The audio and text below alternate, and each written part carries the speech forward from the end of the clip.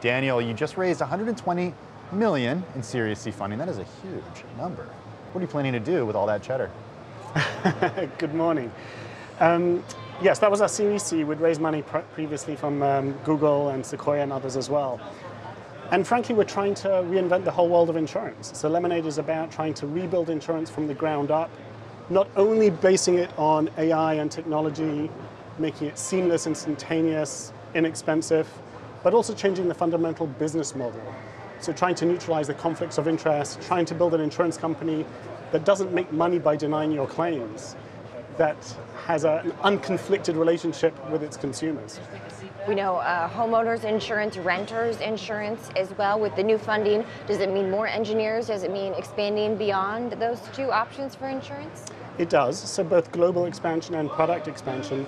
But insurance is one of those interesting spaces, unique I think. We're here in the stock exchange, 10% of the Fortune 500 are insurance companies. And most of them have been around for 100 years, some of them more. Really our ambition is to try and bring about a changing of the guard, to try and enable new kinds of insurance companies that will rise to be of those kind of proportions. So having somebody like SoftBank with $100 billion behind them is the kind of war chest you need if you're going to take on that kind of an incumbency. What international markets do you feel like could really use this? I think we appeal to younger consumers, the digitally enabled, the ones who conduct their lives on their smartphone, except when it comes to insurance, and then they've got brokers and paperwork and fax machines, which they barely know what those are. Right. And frankly, those kind of consumers, whether they're in New York City or Berlin or Tokyo, they have a lot in common. They use the same brands, they use Airbnb, they use Uber. There's no reason why they shouldn't be using Lemonade. But Daniel, what is broken about the industry here? I mean, yes, there are pain points certainly in the industry, but what's broken and what can you solve? It starts with distrust. I think distrust is frankly almost $1 trillion problem. So what happens in insurance is, if I don't pay your $1,000 claim, I'm $1,000 richer. You know that. You feel entitled to embellish your claim. 25% of Americans tell people when surveyed that it's okay to embellish claims. The other 75% were brought up not to admit that kind of thing to strangers. So what happens is that fraud becomes endemic, distrust becomes endemic, and then you get this tit for tat, and it spirals onwards and downwards, because then the insurance company thinks, well, I'm going to treat you as a criminal, because maybe you feel wronged, so you embellish your claims. It's fundamentally broken. The question isn't what's broken, it's what's working. Which brands within the sector are loved? Which brands in the sector are trusted? Why is something that's doing such a critical economic function, no plane would take off without insurance, no doctor would operate without insurance, which is performing a fundamental social good, helping people when their house is burgled or burnt to the ground. Why is it perceived so negatively? So in Lemonade, we were really going back to first principles and asking those questions. Why is such a critically important function perceived so negatively, and can we build it so that it will be lovable, trustworthy, delightful? Words that you don't typically associate with insurance. What was it like working with SoftBank on this ground? A singular pleasure.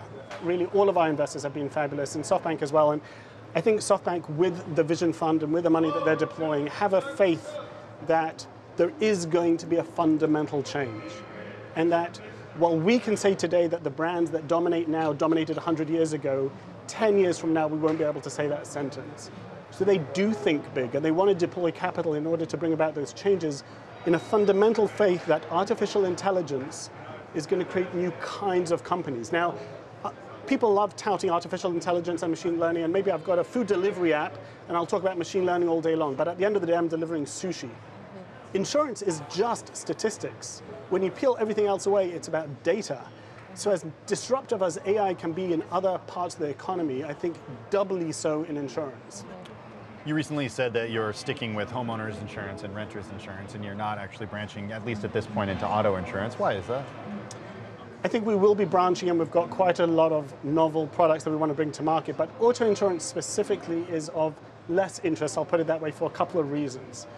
One is there's a secular trend against this sector. So car ownership is declining. Because of the rise of the Ubers and Lyfts. Precisely. So it's Ubers on the one hand, so you see that people are using cars as a service. Then the autonomous vehicle is going to fundamentally change the dynamics of auto insurance and car ownership.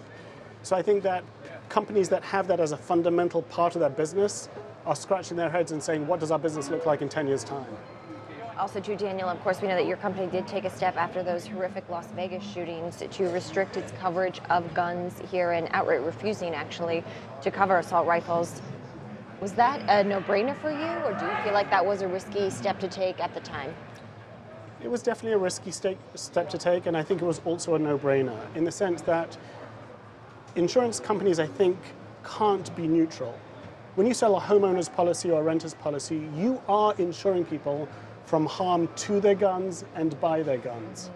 And now you can either say, well, we're just going to maximize profit, sell as much of that stuff as we can. And indeed, most or many insurance companies have special discount rates for NRA membership, and they encourage that. Or you say, one second, we're trying to build a company that is mission-driven, that is values-based. Are we comfortable with that position?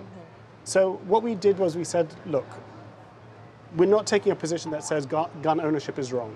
That's not a position that we're taking. But there are limits to what we feel comfortable covering, and we can't be neutral on this.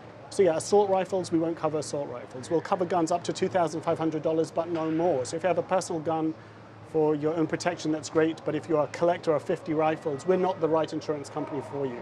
And finally, we insist that you look after those guns responsibly, and you guard them and you secure them in a secure way at risk of losing your coverage. So those are big changes that nobody in the industry has done until now. How flexible is that policy of yours?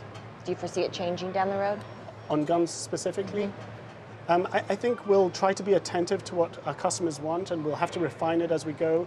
But I think taking a principled stance on this is something that we won't change.